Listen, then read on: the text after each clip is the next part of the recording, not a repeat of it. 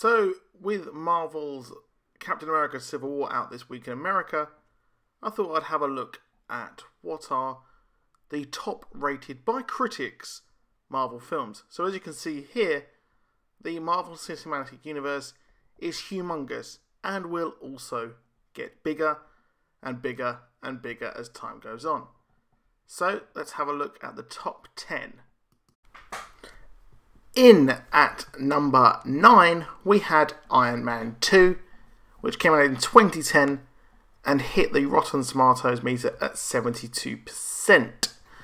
Now, I did enjoy Iron Man 2, but it also had the issue of having the two villain problem, which most comic book sequels actually do. They have two villains for some reason. I don't know why. But I did really enjoy the film, and it did go a long way to building the Shield and the big Marvel Cinematic Universe mythos and world. So we can give it that.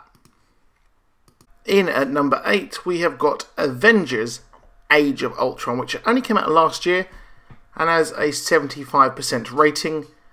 Now, I did enjoy this film. It did have a lot of flaws. It felt messy. It didn't have the tight structure of the original Avengers film, sadly.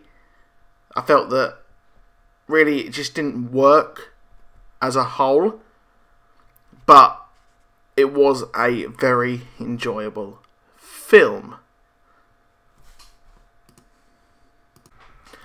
Next up, we have Thor at number 7, which came out in 2011 and it's 77%. Now, I didn't really enjoy Thor all that much.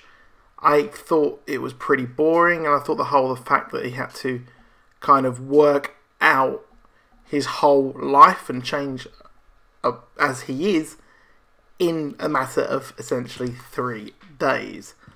But the action was good, and the fans seemed to love it, and it did set up, again, more of the Marvel Universe. Our next film here is Iron Man 3 in 2013, and is actually my favourite Iron Man film. I liked what they did with the Mandarin. They changed it up. Guy Pearce was amazing as Aldrich Killian, and the aftermath of the PTSD from the first Avengers film was dealt with very well, in my opinion. But a lot of people didn't like the way they changed up the Mandarin, and it was hinted that he would come back again in the DVD, but I don't think that will happen anytime soon.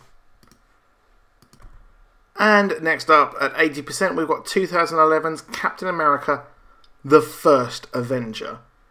And to date, in my opinion, it is possibly the best Marvel film to ever be made. It is a very, very good World War II drama. It was a different part of the universe because obviously it dealt with him being in World War II, and it was really, really fun to watch, and Chris Evans really was great in the role, as was Sebastian Stan playing Bucky. As we all know what happened to him. So Ant-Man was one of the Marvel films which was stuck in developmental hell and really did set up the next phase for the Marvel Cinematic Universe in a very odd way, to be honest.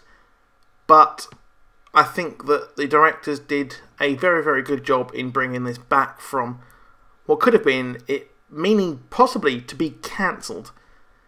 And Paul Rudd was absolutely superb. I'm a big fan of him in Friends and also the Judd Apatow films. But weirdly enough, this is one of the films which people go, I'm not really sure, I don't really want to see it, but it turns out to be one of the best. So we have the sequel to The First Avenger. We have Captain America the Winter Soldier at 89%.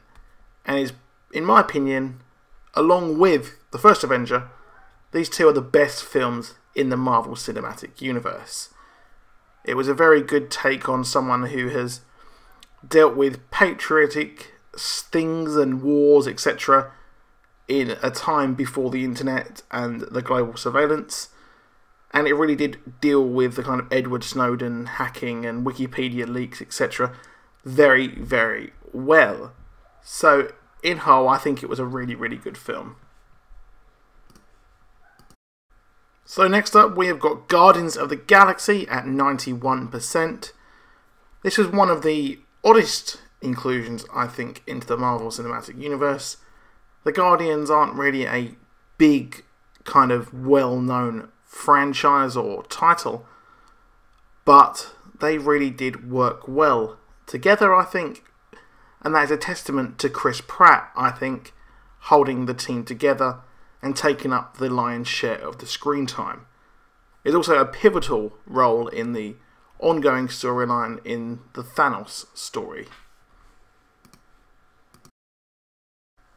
And second from top on our list is Marvel's Avengers Assemble, or The Avengers as it was known everywhere apart from the UK, because apparently we in Britain only refer to Avengers as that hokey 60s TV show with, I think it's Diana Rigg, who plays Marjorie Tyrell's mother on Game of Thrones. And there was an awful, awful, awful film in the 90s which starred Eddie Izzard for some reason. I don't know why.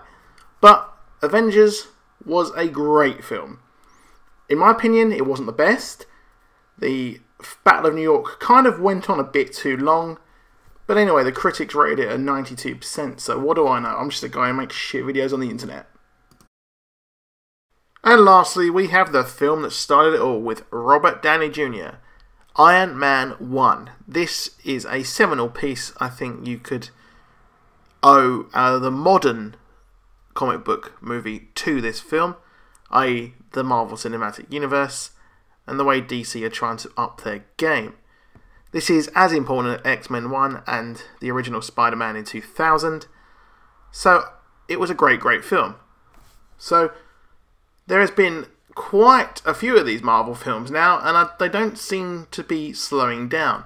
This one, the original Iron Man, is at 94%, and I believe that we're tracking Captain America Civil War to possibly beat it. But, as a whole of a film, it is superb.